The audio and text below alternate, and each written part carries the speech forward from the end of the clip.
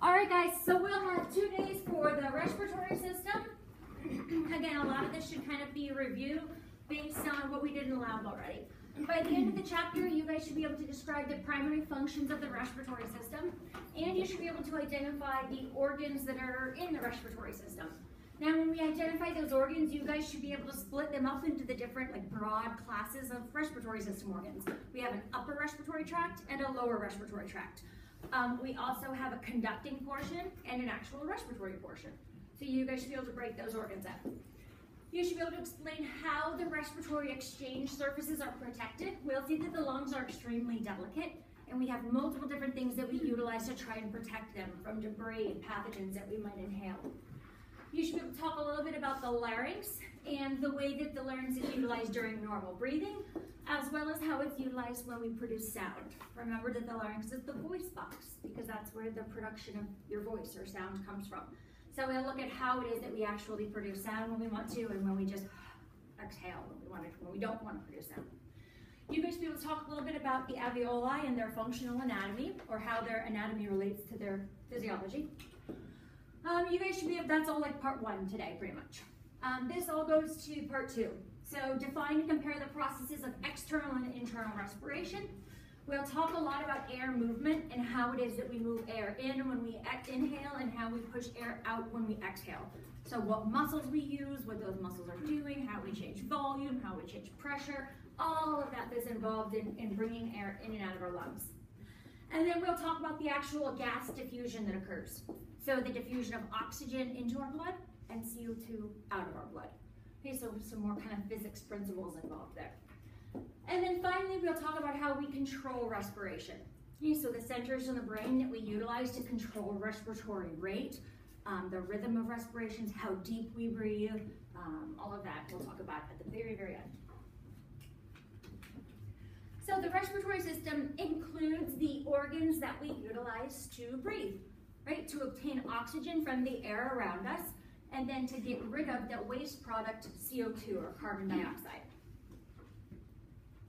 The reason that we constantly need to be obtaining oxygen and getting rid of CO2 is because of ATP production, right? ATP is the main cellular fuel or energy that we use in our cells to fuel growth, maintenance, division, production of proteins, transport of ions.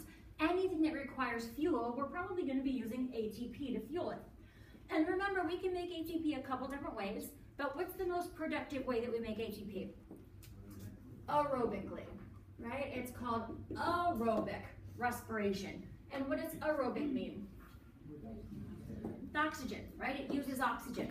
So the most efficient way that we can make energy to use in our cells, we have to put oxygen into it, so we need to keep giving our cells oxygen, and then in that whole process, we produce carbon dioxide as a waste. And that carbon dioxide we need to get out of our body somehow. So this is really the main function of the respiratory system, to get the oxygen into our bodies and to push the CO2 out of our bodies. And the reason that we do that is for ATP production. When we look at this kind of obtaining oxygen and getting rid of CO2, we see that the respiratory system and the cardiovascular system really work hand in hand. The respiratory system brings the air in and out, and it provides all of these surfaces for diffusion to occur, right? For the oxygen to go from the air into the bloodstream, and for the CO2 to do the opposite, to go from the bloodstream into the air so that we can exhale it. So the respiratory system kind of gets the CO2 and gets rid of the oxygen. But then remember, we also do rely on the cardiovascular system to then deliver that, right? It's actually the blood and the heart and the vessels that will take the oxygen and bring it to the cells, or to take the CO2 from the cells and bring it back to the lungs. So we'll see that the two systems do work hand in hand. Now the respiratory system, we just said really the main function has to do with getting oxygen and getting rid of CO2. But we do have a couple other functions that are kind of more minor functions, and we can break that respiration up into more specific definitions. So when we look at all of the functions of the respiratory system, we see that 1, it provides all of the surface area necessary for gas exchange to occur. Again, gas exchange is just the exchange of oxygen and CO2. So oxygen coming in, CO2 going out. that utilizes a lot of surface area. When we look at the lungs, deep down microscopically at the lungs, we'll see, remember, that the lungs are organized into all of these little chambers that we call what? Alveoli. Right? So the lungs are not like just perfectly smooth like that. That would not be very much surface area. We would never have enough gas exchange occurring. But microscopically, when we look at the lungs, we have all of these little chambers, right? All of these little grapes or alveoli where gas exchange occurs. So that's really important that we have that huge surface area present so that the oxygen and CO2 can cross between the air and the bloodstream. The respiratory system also is conducting, right? It has this conducting portion, conducting as in like just moving things. It's responsible for actually moving air to the alveoli and then away from the alveoli, right? And that's just inhalation. So when we inhale and exhalation. When we exhale, that's also incredibly important, right? The exchange can't happen if we don't actually bring the air in and push the air out. And that is quite a process, as we'll see later. The respiratory system also has a lot of different components that protect the delicate alveoli. Okay, so the respiratory surfaces, the alveoli are like tissue paper. They're super thin, super delicate. So we really, really have to kind of baby them and protect them. So we'll see that a lot of our upper respiratory system, all of this stuff up here, really just exists to protect the alveoli. Okay, so the mucus, the cilia, the hair, all of that functions to help protect the alveoli. We also produce sound in the respiratory system. Remember that we have the larynx in the respiratory system. And what's the kind of common name for the larynx? The voice box. Right? Because that's where this is coming from. That's where all the sound that we produce is originating, is down in that larynx or voice box. The respiratory system also facilitates olfactory stimulation or smell. So we'll see that in the nasal cavity, in our nasal mucosa, we have olfactory receptors, right? Smell receptors. The receptors themselves are actually part of the nervous system, but the respiratory system is extremely important in actually allowing those receptors to come in contact with scent molecules.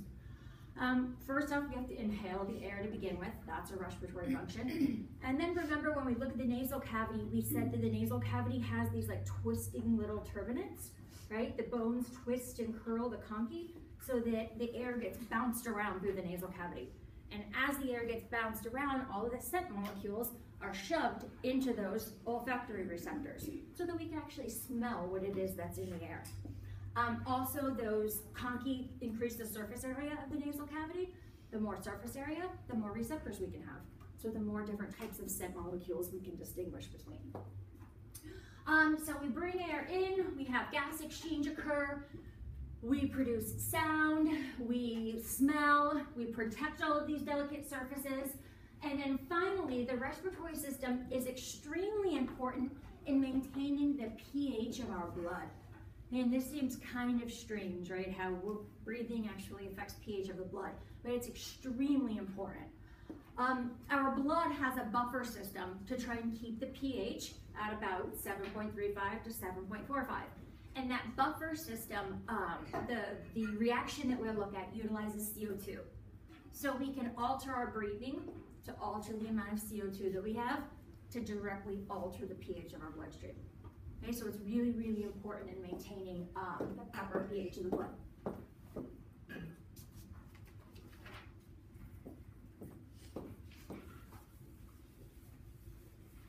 We said that the respiratory system can be broken up into kind of two different sections or two different parts.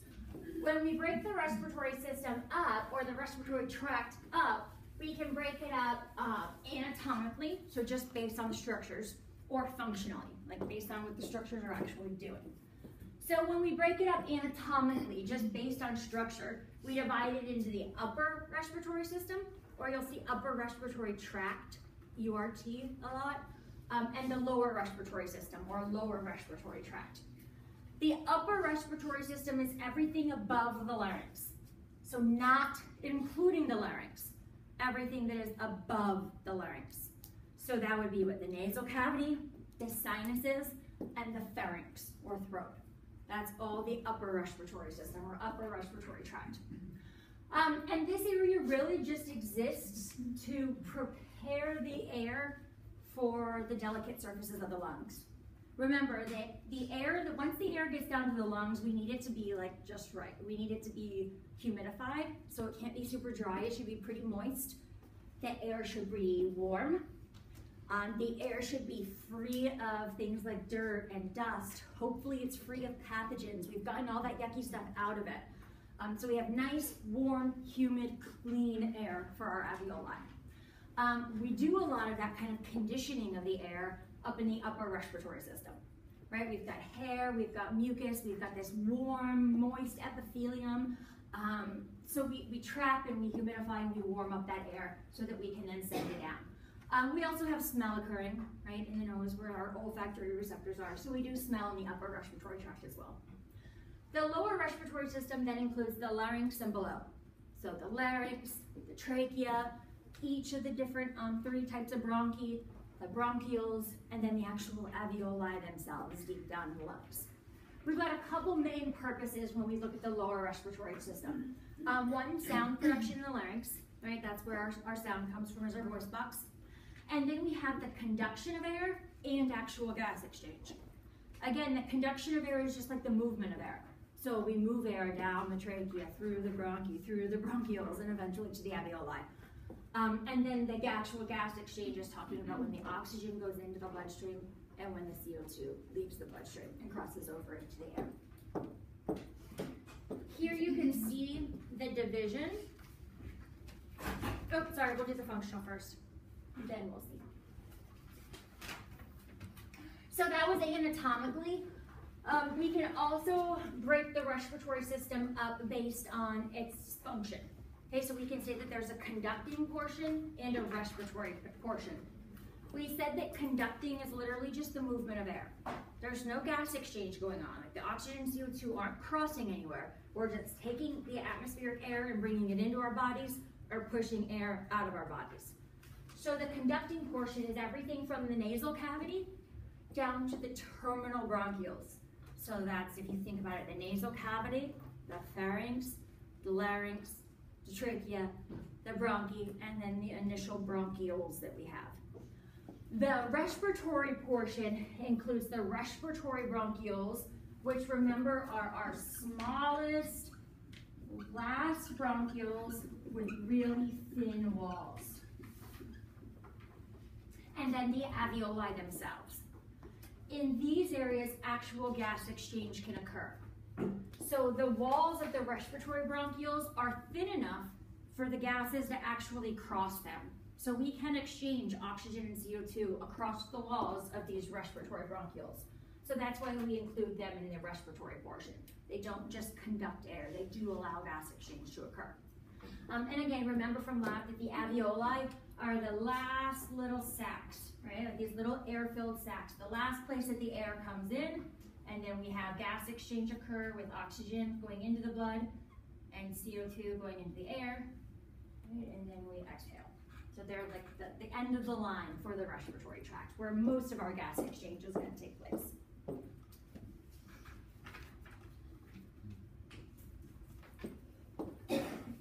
So typically, clinically speaking, we would break the respiratory system or respiratory tract up into the upper and lower respiratory tract. And again, we would typically call this, like you would say URT for upper respiratory tract and LRT for lower respiratory tract. Infections, like when we talk about infections in doctor's offices or hospitals, we use these all the time. So if somebody has pharyngitis, if they've got an infection in the throat, they've got a URT, right? An upper respiratory tract infection. If they have a lower respiratory tract infection, that would be something like bronchitis or pneumonia that's down lower in the system here. Okay, so like sinusitis, pharyngitis would all be upper respiratory tract infections.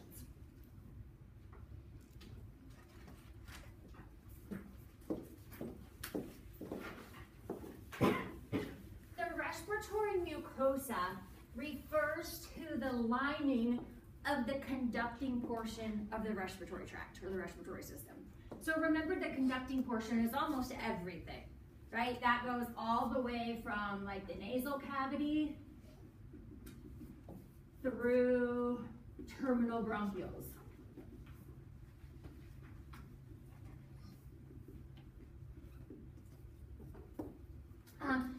When we look at this respiratory mucosa that's lining the respiratory tract all the way down to the alveoli, we'll see that in the alveoli it gets really different, structured very, very differently than the rest of the respiratory tract. But when we look at this respiratory mucosa, we see that it has two major layers, an epithelial layer, and then underneath it has a supportive connective tissue layer.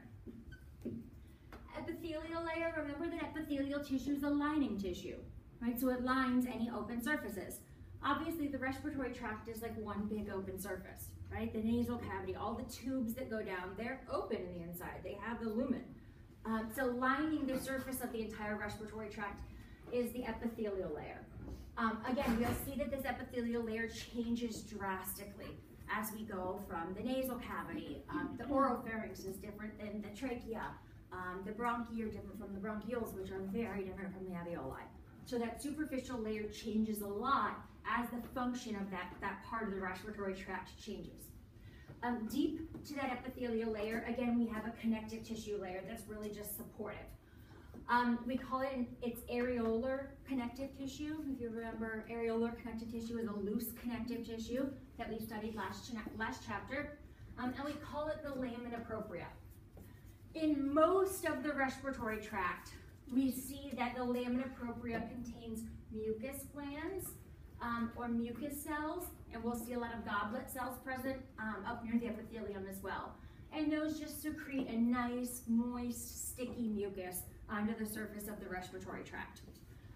Again, we'll see this through most of the respiratory system, the trachea, the primary, secondary, and tertiary bronchi. But we'll see that the mucus glands will disappear as we get down into the really small bronchioles and the alveoli, because we don't want to clog those really, really small tubes with that thick, sticky mucus. So we keep that in the more superior parts of the respiratory tract. In some parts of the lower respiratory system, specifically in the bronchioles, we'll see that we have smooth muscle in that connective tissue layer, or in the lamina propria.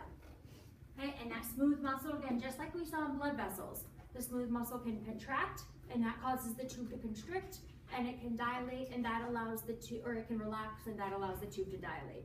And again, just like in blood vessels, the reason we make the bronchioles bigger and smaller is to control airflow, right? Just like we control blood flow. So we can direct air to certain parts of the lungs at certain times.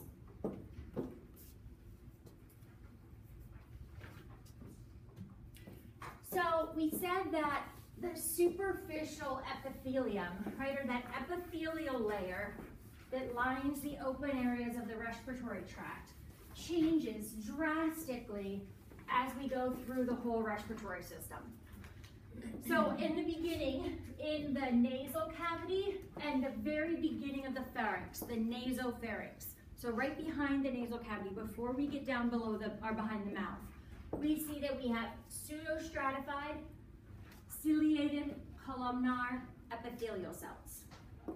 Okay, so pseudostratified, remember, means that it looks like it's stratified, it looks like there's multiple layers, but they're not. Right? Every cell is actually connected to the basement membrane. Ciliated, remember, just means that there are cilia present on the surface of the cells, and columnar is just showing you the shape of the cell. Right? So you've got all of these kind of pseudostratified, ciliated, columnar epithelial cells lining the nasal cavity all the way back to the nasopharynx. We do see that we have a bunch of goblet cells or mucus cells present to put that nice sticky mucus under the surface of the cells. Once we get to the bottom portions of the pharynx, so that would be the oropharynx and the laryngopharynx, the epithelium changes. So the type of cell that's lining the oropharynx and laryngopharynx is no longer the ciliated pseudostratified columnar. Now we have stratified squamous epithelial cells, just like we have lining the mouth. Right? So why is that? Why do you think that the oropharynx and laryngopharynx would have stratified squamous cells instead of the pseudostratified ciliated columnar? What is it? Just guess. Layers. What's up? So you need layers. Because you need what? No, I don't. I just don't know. Because you need what? No, tell me. I don't. I just can't understand. Push it in one direction. Because it's not as easy. Push food in one direction. Because you want to push food in one direction? Okay, kind of you're in the right track by saying there's food. Okay, there's food in the oropharynx and laryngopharynx, right? And there's not food up in the nasal cavity, right? You don't want things to get stuck there, okay? And think about the cells themselves. So what does stratified mean? Many layers, right? Where do we have stratified tissue? Where there's normally a lot of exposure, right? Stress. Like our skin, stratified. Think about it, like you said, in the oropharynx and laryngopharynx, what's going down there? Not just air, like the nasal cavity, right? What else do we have? Food, water. So, and I take a tortilla chip or a big piece of, you know, crunchy French bread, and I chew it and I swallow it, it's gonna scrape at the walls of my oropharynx and laryngopharynx. And when it scrapes, if I only have one cell and I damage the membrane, I'm screwed, right? There's not another cell underneath. But if I have a stratified layer of cell after cell after cell after cell, I can scrape off the first few. No big deal, doesn't matter whatsoever, because there's always a bunch more coming up behind it. So the fact that it's stratified with a lot of layers provides protection, which is important because food and water are passing through that area. Also, you guys, kept mentioning the fact that things are going down. We need things to go only in that one direction. We don't want things to get stuck. And all of that makes sense too. If you think about the fact that cilia are there to push substances, right, in one direction, and in the throat or in the lower parts of the pharynx, we're pushing food and water down forcefully with muscles. So it doesn't make sense to have these cilia beating up towards the mouth like this and then use muscles to push stuff against them. We would just constantly be destroying the cilia, and they're constantly wasting energy to beat in the wrong direction. So it's just counterintuitive. It doesn't make any sense to have cilia going and pushing food against them and tearing them apart and going in the opposite direction. So again, the main point here is because in the lower portions of the pharynx, food and water also pass, right? It's not just air. So we need the stratified layers to provide protection. There's no point in having the cilia present. They're just not going to beat against the food or the water that we're swallowing. Now, when we get back to the top of the lower respiratory system, so that would be in the larynx.